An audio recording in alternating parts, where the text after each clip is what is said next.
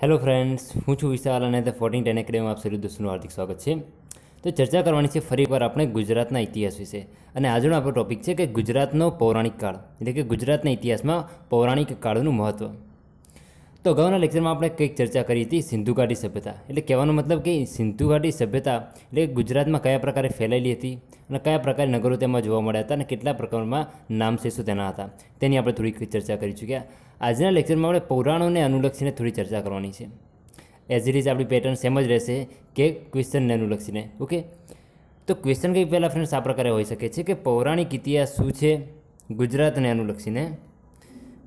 અનુલક્ષીને પૌરાણિક ઇતિહાસ શું છે તેનું કથન ચર્ચો. તો પહેલાં તો આપણને મિનિંગ ખબર હોવી જોઈએ કે ભાઈ પૌરાણિક કાળ એટલે શું. તો ફ્રેન્ડ સિમ્પલ અને સીધી વસ્તુ કહીએ તો કે પૌરાણિક કાળ એટલે શું, તો કે પૌરાણિક કાળ એટલે કે જેનો ઉલ્લેખ પુરાણોમાં થયો છે, જેનો ઉલ્લેખ જે વાક્યોનો ઉલ્લેખ જે બાબતોનો ઉલ્લેખ પુરાણમાં થયો છે તેને આપણે કયો કહી શકીએ, સમયગાળો. કાળ એટલે કે સમયગાળો, તેવા કાળને આપણે પૌરાણિક કાળ કહી શકીએ. ઓકે, હવે પુરાણો એટલે ફ્રેન્ડ્સ એક વસ્તુ તો સમજી જઈએ કે પુરાણો એટલે કે શોર્ટ ટર્મ ક્યાંથી, તો પહેલાં તો આપણે ચર્ચા કરી હતી સિંધુ ઘાટી સભ્યતા, બરાબર.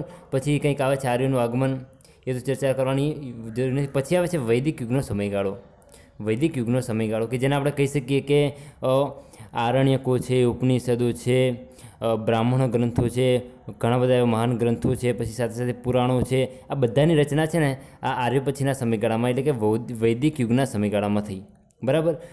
તો એ સમયગાળામાં જે પણ પ્રકારની બાબતો સર્જાઈ હતી તેને પૌરાણિક એટલે પુરાણો તરીકે ઓળખવામાં આવે છે. અને પુરાણો ટોટલ કેટલા છે આપણે, તો ટોટલ પુરાણો છે 18, એ તમે સૌ જાણતા હશો.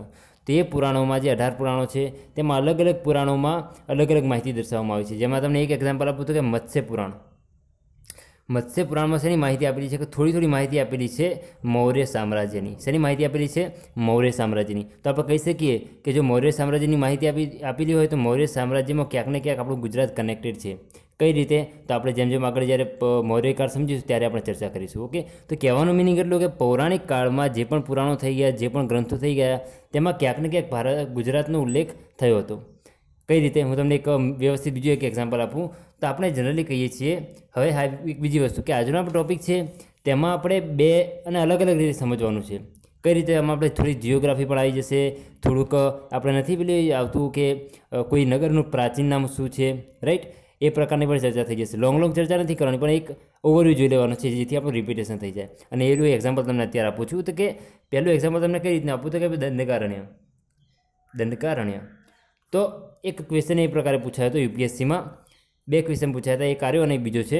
તો પહેલો ક્વેશ્ચન આ પ્રકારે હતો કે દંડકારણ્યનો ઉલ્લેખ જે ભારતમાં થયો, મહાભારત ગ્રંથમાં દંડકારણ્યનો જે ઉલ્લેખ થયો છે, દંડકારણ્યનો ઉલ્લેખ થયો છે આપણે રામાયણમાં જે દંડકારણ્ય શબ્દનો ઉલ્લેખ થયો છે, તો તે દંડકારણ્ય શું છે, કયું સ્થળ છે, તો કે અત્યારનું ડાંગ છે તે પૌરાણિક સમયગાળામાં શું કહેવાય છે, દંડકારણ્ય કહેવાય છે. Okay, clear. નેક્સ્ટ, બીજું, મહાભારતના સમયગાળામાં મહાભારતના ગ્રંથમાં એક શબ્દનો ઉપયોગ થયો છે. કયો શબ્દ ઉપયોગ, તો કે તપ્તોદક. તપ્તોદક શું છે, તો કે તપ્ત વત્તા ઉદક. તપ્ત એટલે કે ગર્ભ એટલે કે ઉદર, અને ઉદક એટલે કે ગરમ. તપ્ત એટલે કે ગરમ અને ઉદક એટલે કે ઉદર. જેનું ઉદર ગરમ છે તે બહુરીહી સમાસ થયો. તપ્તોદક એટલે કે જેનું ઉદર એટલે કે જેનું પેટ ગરમ છે, જેની પાતળ ગરમ છે તે, એટલે કે શું, તો કે તુલસી શ્યામ, રાઈટ. તુલસી શ્યામમાં શું આવેલું છે, ગરમ પાણીના ઝરા આવેલા છે.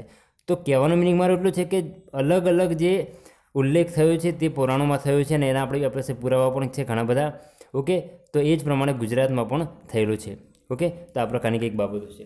હવે ગુજરાતના પૌરાણિક ઇતિહાસમાં તમે સૌ જાણો છો એ પ્રમાણે એક ટૉપિક ખૂબ જ મહત્ત્વનો છે, મોસ્ટ આઈએમપી આપણે એને કહી શકીએ, અને એમાંથી ઘણા બધા અવારનવાર ક્વેશ્ચનો પૂછાય છે. આજે અત્યારે કરી એ પણ ક્વેશ્ચનો ખૂબ જ મહત્ત્વના છે. ઓકે, એ ક્વેશ્ચન કયો છે, તો કે પૌરાણિક ઇતિહાસ શું છે, એ તો આપણે સમજી ચૂક્યા અને ગુજરાતને અનુલક્ષીને કથન પણ આપણે કરી ચૂક્યા. હવે આપણે જોઈશું કે ભગવાન શ્રી કૃષ્ણ અને પૌરાણિક કાળ. આપણે એક જ મુદ્દો સમજવાનો છે, ભગવાન શ્રી કૃષ્ણ અને પૌરાણિક કાળ કઈ રીતે કનેક્ટેડ છે, અને એમાંથી જ ઘણા બધા ક્વેશ્ચનો પૂછાય છે. તો પહેલું તો શ્રી કૃષ્ણ ભગવાન ક્યાં જન્મ્યા હતા અને ક્યાંના પોતે સ્થાયી હતા. તો આપણે સૌ જાણીએ છીએ કે મથુરાના તેઓ સ્થાયી હતા અને મથુરામાં તેમનો જન્મ થયો હતો. બસ આ જ મથુરામાં તેમને તે પોતે મથુરાથી ક્યાં સ્થાનાંતર પામે છે, તો ગુજરાત આવે છે. તો તે મથુરાથી ગુજરાત આવે છે, પણ આ જે વચ્ચે આવવાનો સમયગાળો છે, આવવાનું જે રીઝન છે તે રીઝન શું હતું તો કે તેમને જરાસંઘ અને કાલયવન કોની સાથે કાલયવન સાથે સંઘર્ષ થયો હતો અને સંઘર્ષમાં યુદ્ધ થયું હતું કે જે પોતે યુદ્ધમાં રણ છોડીને ભાગ્યા હતા અને તેના કારણે શું કહેવાય છે, તેઓ રણછોડ કહેવાય છે, રાઈટ। કોની સાથે સંઘર્ષ થયો હતો તો કે જરાસંઘ અને કાલયવન સાથે સંઘર્ષ થયો હતો અને તેમાં તે પોતે રણ છોડીને આવે છે અને તેના કારણે કહેવાય છે તેઓ રણછોડ, રાઈટ। ક્યાં આવે છે? ગુજરાતમાં। ગુજરાતમાં કઈ જગ્યાએ આવે છે તો ગુજરાતમાં આવે છે એ સમયગાળા દરમિયાન એની ગુજરાતની રાજધાની હોય છે કુશસ્થળી। અહીં એક ફ્રેન્ડ્સ બીજી વસ્તુ પણ કહી દઉં તમને કે અત્યારે આજે આપણે ગુજરાત કરી રહ્યા છીએ, એ સમયગાળા દરમિયાન ગુજરાતનો ઉલ્લેખ થતો નહોતો। ગુજરાત પોતે અલગ અલગ રજવાડાઓમાં વિભાજિત હતું, રાઈટ। જેમ ભારત જ્યારે આઝાદ થયું ત્યારે 565 રજવાડાઓમાં જ્યારે વિભાજિત હતું એ જ પ્રકારે ગુજરાત પણ વિભાજિત હતું, પરંતુ કેટલાક આબુરાસ ગ્રંથ છે, પ્રબંધ ચિંતામણી છે, અલગ અલગમાં ધીમે ધીમે એમ કે ઉલ્લેખ થતો જાય છે અને તેમાં આપણને માહિતી મળે છે, બરાબર। તો આ તો જસ્ટ એક્ઝામ્પલ માટે આપણે સમજવાનું છે। તો કે એ સમયગાળા દરમિયાન ગુજરાતની રાજધાની હતી કઈ તો કે કુશસ્થળી, અને આ કુશસ્થળીમાં કોનું શાસક હતું તો રૈવતકનું, ઓકે।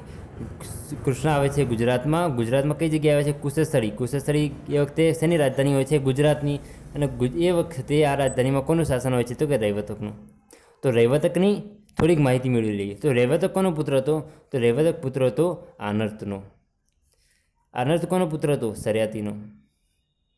સર્યાતી કોનો પુત્ર હતો તો કે મનુનો। તો આપણે કહી શકીએ કે મનુનો પુત્ર સર્યાતીનો પુત્ર આનર્ત અને આનર્તનો પુત્ર રૈવત। તો કે જે મનુ છે, જે મનુસ્મૃતિ ગ્રંથ સાથે કનેક્ટેડ છે, રાઈટ। ન્યાય બાબતોનો જે ભારતીય ઇતિહાસનો સૌથી પ્રાચીન ગ્રંથ છે તેને આપણે મનુસ્મૃતિ કહીએ છીએ। સ્મૃતિ સાહિત્ય અને શ્રુતિ સાહિત્ય એને તમારે રિપીટ કરી લેવાનું થોડું માઇન્ડમાં, ઓકે। તો મનુના વંશજ જ કહી શકીએ। તો રૈવતક પોતે સમયાનુસાર પોતે વિલાસી બનતો જાય છે અને દરેક રાજા જેમ બને છે એ પ્રકારે એ પણ પોતે વિલાસી બને છે, અને આ જ વિલાસી રાજાનો લાભ લઈને તે પોતે એટલે કોણ? શ્રી કૃષ્ણ ભગવાન। એટલે શ્રી કૃષ્ણ ભગવાન એકલા નહીં, શ્રી કૃષ્ણની થોડીક ચર્ચા કરી લઈએ ફ્રેન્ડ્સ। તો કે ભગવાન શ્રી કૃષ્ણ કોણ હતા? તો ભગવાન શ્રી કૃષ્ણ એ પોતે પહેલી વસ્તુ તો યાદવ હતા, એ તો જનરલી છે, તો બધાને ખબર છે, પરંતુ કયા પ્રકારના યાદવ તો કે શ્રી કૃષ્ણ ભગવાન એ શાંતવ કુળના, કયા કુળના?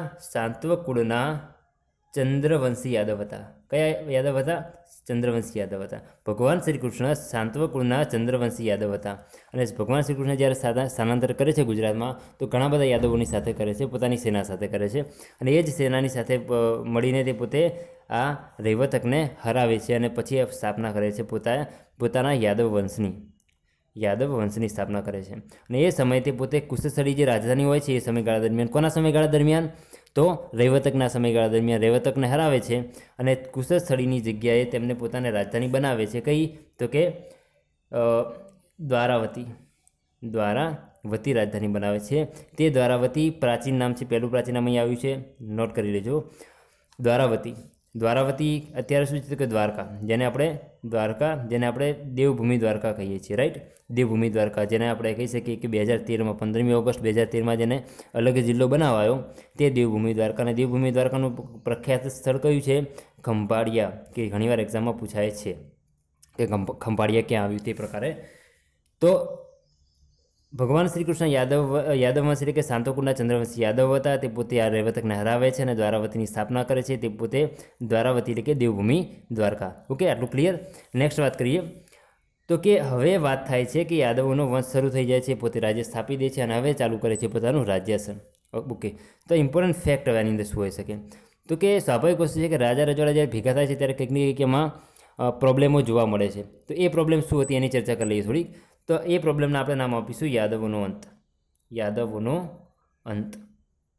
અને બસ અહીંયાથી જ ફ્રેન્ડ્સ ઘણી બધી ફેક્ટ જાણવાની છે, તમે ઓલરેડી નોટ કરી હશે આઈ હોપ, પણ અહીંયા પણ એટલી જ ફેક્ટ જાણવાની છે કે જે ઉપર ચર્ચા કરીએ અનુસાર। તો યાદવોનો અંત કયા પ્રકારે થાય છે? તો પહેલી વસ્તુ કે યાદવોનું જે રાજધાની શરૂ થઈ જાય છે, પોતે રાજ્ય પણ સ્થાપી દે છે અને કહી શકાય કે એનું રાજ્યાસન પણ શરૂ થઈ જાય છે।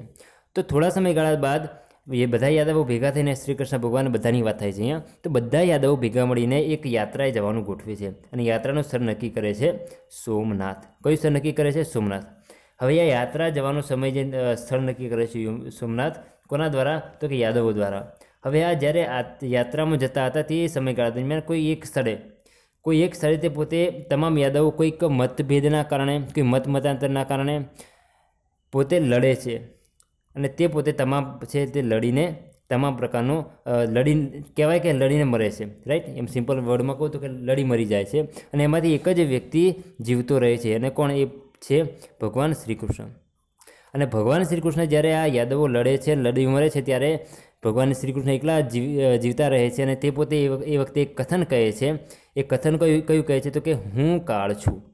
આ પ્રકારનું કથન કહે છે અને ઘણીવાર એક્ઝામમાં પૂછાઈ ચૂક્યું છે કે શ્રી કૃષ્ણ ભગવાન જ્યારે આ કથન કહ્યું તે કયા સ્થળે કહ્યું ને કયા સિચ્યુએશનમાં, કઈ પરિસ્થિતિમાં કહ્યું, અથવા કયું કથન કહ્યું. ઘણા બધા ક્વેશ્ચનો પૂછાઈ શકે છે ગોળ ગોળ કરીને. તો અને ભગવાન શ્રી કૃષ્ણ એકલા જીવતા રહે છે કારણ કે આપણે જાણીએ છીએ તે પોતે પૂર્ણ પુરુષોત્તમ અવતાર છે એટલા માટે. ઓકે, તે પોતે એકલા જીવતા રહે છે અને ત્યાંથી ધીમે ધીમે પોતે આગળ વધે છે, પોતાની જે સોમનાથ યાત્રા તરફ પ્રયાણ કરતા હોય છે. પરંતુ તે આગળ જતાં જતાં તે પોતે થાક્યા હોય છે અને આરામ માટે એક જગ્યાએ જે પોતે સ્થાન કહી શકાય કે આરામ કરવા રહે છે, એ જગ્યા સ્થળ છે કે પીપળો. અને એ પીપળાના નીચે જ્યારે પોતે આરામ કરતા હોય છે અને એ સમયગાળા દરમિયાન એક શિકારી હોય છે અને શિકારીનું નામ હોય છે જરા નામનો શિકારી. અને જરા નામના શિકારીનું જે બાણ છે તે ભગવાન શ્રી કૃષ્ણના પગમાં વાગે છે અને તેના કારણે તે પોતે ઘાયલ થાય છે. ઓકે, અને જ્યારે ઘાયલ થાય છે ત્યારે તે પોતે ચાલતા ચાલતા એક નદીના કિનારે જાય છે. અને આ બધી ફેક્ટ જ કનેક્ટેડ છે. ફરી એકવાર ચર્ચા કરી લઈએ કે પોતાના યાત્રા તરફ પ્રયાણ કરતા હોય છે સોમનાથ તરફ, અને ત્યારે તે પોતે એક વચ્ચે એક આવે છે પીપળો કે જેને તે જગ્યાએ તે પોતે આરામ કરતા હોય છે. તે જગ્યાએ જરા નામના શિકારીનું બાણ વાગે છે ભગવાન શ્રી કૃષ્ણને. કયા શિકારીનું? જરા શિકારીનું. અને તે જ આ બાણના કારણે ભગવાન શ્રી કૃષ્ણનું મૃત્યુ થાય છે. અને આ ભગવાન શ્રી કૃષ્ણ અને આ વચ્ચેનું જે મૃત્યુ છે તેની વચ્ચેની કેટલી ફેક્ટ છે એ જ મહત્ત્વની છે, ઇમ્પોર્ટન્ટ છે, પરીક્ષાને લક્ષી છે ખૂબ જ. તો આ જે સ્થળે ભગવાન શ્રી કૃષ્ણને આરામ કરતા હોય છે એ પીપળાને કયો પીપળો કહેવામાં આવે છે? તો કે મોક્ષ પીપળો કહેવામાં આવે છે. પહેલી વસ્તુ, મોક્ષ પીપળો કહેવામાં આવે છે પહેલી વસ્તુ. નેક્સ્ટ, જે શિકારીએ ભગવાન શ્રી કૃષ્ણને તીર માર્યું હતું એ શિકારીનું નામ શું હોય છે? જરા નામનો શિકારી હોય છે. થર્ડ ક્વેશ્ચન, જે સ્થળે મતલબ કે જે સ્થળે યાદવોનો સંઘર્ષ થાય છે, યાદવો પોતે લડી મરે છે, તે સ્થળને કયું સ્થળ કહેવામાં આવે છે? તો કે યાદવા સ્થળી. કયું સ્થળ કહેવામાં આવે છે? યાદવા સ્થળી સ્થળ કહેવામાં આવે છે. ઓકે, નેક્સ્ટ, જે સ્થળે ભગવાન શ્રી કૃષ્ણનું મૃત્યુ થાય છે, કહી શકાય કે જ્યારે તીર વાગે છે ત્યારે પોતે ઘાયલ થાય છે અને ચાલતા ચાલતા બને એટલો પ્રયાસ કરે છે આગળ ચાલવાનું, અને ત્યારે પછી એક નદીનું સ્થળ આવે છે, એક નદી, હિરણ નદીનો કિનારો. હિરણ નદીને કિનારેથી પોતે પોતાનો દેહ ત્યાગ કરે છે, પોતે મૃત્યુ પામે છે અને તે સ્થળને કહેવાય છે ભાલકા તીર્થ. કયું તીર્થ? ભાલકા તીર્થ કહેવામાં આવે છે. પરંતુ અહીંયા ફિનિશ નથી થઈ જતું. ભગવાન શ્રી કૃષ્ણ ભગવાનનું જે દેહ ત્યાગ અહીંયા હિરણ નદીને કિનારે થાય છે, પરંતુ તેમનો જે અગ્નિ સંસ્કાર છે તે ક્યાં થાય છે? તો કે ત્રિવેણી સંગમે, હિરણ નદી, કપિલા અને સરસ્વતી. આજે કંઈ આને કહી શકીએ કે ત્રિવેણી સંગમ છે. આ ત્રિવેણી સંગમે ભગવાન શ્રી કૃષ્ણનો અગ્નિ સંસ્કાર થાય છે અને આ અગ્નિ સંસ્કાર થાય છે તે સ્થળને કયું સ્થળ કહેવામાં આવે છે? તો કહી શકાય કે તે સ્થળને આપણે દેહોત્સર્ગ કહેવામાં આવે છે. કયું કહેવામાં આવે છે? દેહોત્સર્ગ તીર્થ. તો બે તીર્થ અહીંયા આવ્યા, ભાલકા તીર્થ, યાદવસ્થળી અને દેહોત્સર્ગ તીર્થ. આ ત્રણેય જે 4-5 ક્વેશ્ચન છે ખૂબ જ મોસ્ટ આઈએમપી છે તેને કહી શકીએ. હવે અત્યારે આપણે જે ચર્ચા કરી એ બધી કેટલીક પ્રાચીન ઇતિહાસમાં નામ થઈ ચૂક્યા છે તેની પણ ચર્ચા કરી. પછી આ જે બધા સ્થળો છે, જેમ કે યાદવા સ્થળીની વાત કરી આપણે, ભાલકા તીર્થની વાત કરી, દેહોત્સર્ગ તીર્થની વાત કરી, મોક્ષ પીપળાની વાત કરી, આ બધે ક્યાં આવેલા છે? તો આ બધા આવેલા છે ફ્રેન્ડ્સ ગીર સોમનાથમાં. એકચ્યુઅલી આ પૌરાણિક કાળોને અનુલક્ષીને જે નામ છે તો થોડા ઓકળ પડી શકે છે અને આપણને કન્ફ્યુઝ પણ થઈ શકે છે કે ભાઈ ક્યાં આવ્યા હશે ને વોટેવર ઘણા બધા ક્વેશ્ચનો. તો બસ એ કન્ફ્યુઝન ન થાય એટલા માટે તમને જણાવવાનું કે આ બધા સ્થળો આવે છે ગીર સોમનાથમાં. અને સેમ એઝ ઇટ ઇઝ કહેવાનું ફરી વાર રિપીટ કરી લઈએ કે ગીર સોમનાથનું પ્રાચીન ઇતિહાસમાં નામ હતું શું? તો કે પ્રભાસ પાટણ. શું નામ હતું? પ્રભાસ પાટણ. પ્રભાસ પાટણનો મતલબ એવો નથી કે પાટણ થઈ જાય, એ તો અણહિલપુર પાટણ બી એમ થાય છે અલગ અલગ, પરંતુ અહીંયા તમારે યાદ રાખવાનું છે ગીર સોમનાથનું પ્રાચીન નામ હતું પ્રભાસ પાટણ. ઓકે, તો ફ્રેન્ડ્સ આ પ્રકારે કંઈક ગુજરાતના ઇતિહાસમાં પૌરાણિક કાળ ખૂબ જ મહત્ત્વનો હતો જે તમે અહીંયા જોઈ શકો છો, અને તમે વધુ વ્યવસ્થિત જો સમજ્યા હશો તો તમે સમજી શકો છો કે કેમ મહત્ત્વનો હતો. ઓકે, અને ઘણા બધા ક્વેશ્ચનો પણ પૂછાઈ ચૂક્યા છે અને કોઈ આપણે સ્પેસ ના બાકી રાખી શકીએ કે જેથી, કારણ કે પરીક્ષાનું લેવલ થોડું ઊંચું થઈ ગયું છે આપણે જાણીએ છીએ, તો આપણે બંને એટલો પ્રયાસ કરીશું કે તમામ ટોપિકને કવર કરી લઈએ. સમય છે આપણી પાસે. ઓકે ફ્રેન્ડ્સ, તો અહીંયા આપણે લેક્ચર ફિનિશ કરીએ છીએ. નેક્સ્ટ લેક્ચરમાં હવે આપણે વાત કરીશું અલગ જ ટોપિક વિશે, એટલે કે હવે આપણો નેક્સ્ટ ટોપિક આવશે મૌર્યકાળ. મેં તમને અગાઉ ચર્ચા કરી કે ભાઈ મત્સ્ય પુરાણમાં મૌર્યકાળનો પણ સમયગાળોનો ચર્ચા થાય છે. તે પ્રમાણે આપણે મૌર્યકાળના સમયગાળામાં ગુજરાત સાથે કઈ રીતે કનેક્ટેડ છે અને ગુજરાતના ઇતિહાસમાં મૌર્યકાળનું કેટલો યોગદાન છે તેની આપણે ચર્ચા કરીશું. ઓકે ફ્રેન્ડ્સ, તો અહીંયા આપણે લેક્ચર ફિનિશ કરીએ છીએ. નેક્સ્ટ લેક્ચરમાં વાત કરીશું મૌર્યકાળ વિશે. Okay, thank you. જય હિન્દ.